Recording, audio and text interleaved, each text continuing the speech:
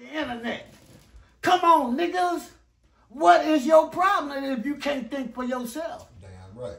What is your problem if you want to be a bad child but didn't know how to be a bad child? A bad child don't mean disrespecting your parents. That means out here in these streets doing shit you don't supposed to be doing.